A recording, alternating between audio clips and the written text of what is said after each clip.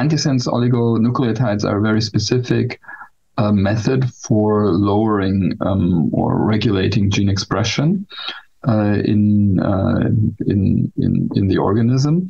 Gene therapy is a much broader term, and in my book would even comprise antisense oligonucleotides. And I think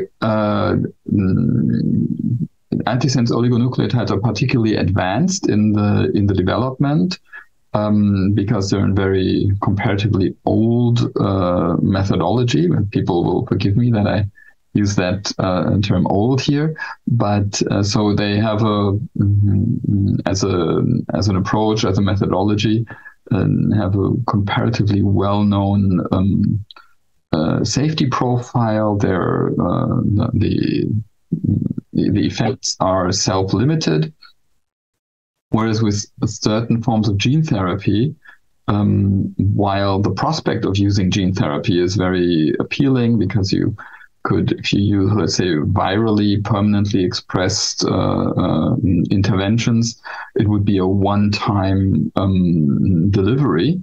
However, as long as we're still developing these approaches, from a safety standpoint, it's nice to do the first steps, or advisable to do the first steps, with more limited approaches. So I don't think that the two approaches are mutually exclusive, but gene therapy as the broader term will potentially have a longer future than antisense oligonucleotides. However, antisense oligonucleotides are more likely to have the immediate payoffs that we're seeking.